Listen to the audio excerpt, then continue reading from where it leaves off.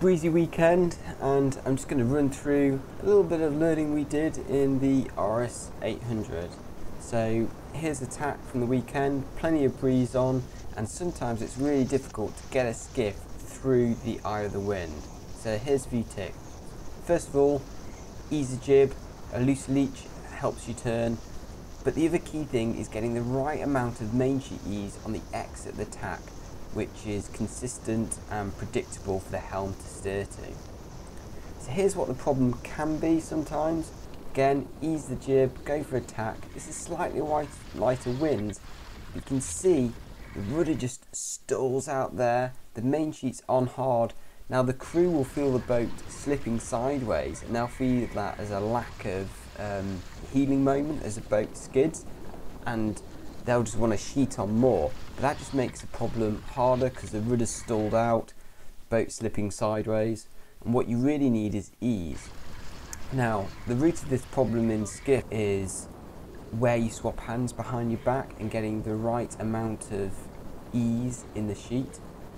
So normally guys doing like 2 or 3 swaps of the hand in a tack. Every time you swap hands, you obviously risk dropping the sheet, but you also risk picking the sheet up in a different place and therefore not having the right amount of ease. This can either lead, can lead to one of two things: either coming out of tack with too much main sheet on, stalling up the rudder as we see here in this masthead shot. Notice the top batten pops early, the boom's on the centre line, the leech is hard, pushing the back of the boat to leeward, whilst the rudder is trying to bring the back of the boat to windward to bear away. The rudder loses grip, slips sideways, and the boat fails to accelerate properly. Or it means you've got to ease out that sheet as you're moving out, so you're paying out sheet as you're moving in the opposite direction. And that's quite hard to do consistently. Plus, if something happens to that sheet, someone treads on it as you're paying it out, then it'll just rip straight out in your hand. And that's often one of the other places where a drop happens. Let's have a look again at the new style. The guy passes the sheet up to his front hand, but then after this point, with his backhand he lifts it over his head, but otherwise he just keeps the sheet in the exact same place in his right hand. He knows that's got plenty of ease for the exit of the tack. Rudder's centred straight away and accelerating, no skidding sideways, plenty of ease on the main.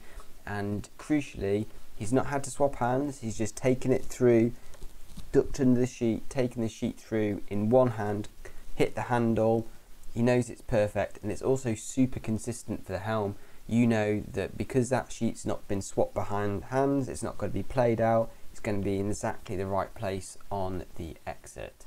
So that, coupled with a bit of a jib uncleat to just give a bit of ease on the jib, should allow you to come out the tacks when it's breezy, nice and low, get the boat accelerated, ripping again, and yeah, nice and neat.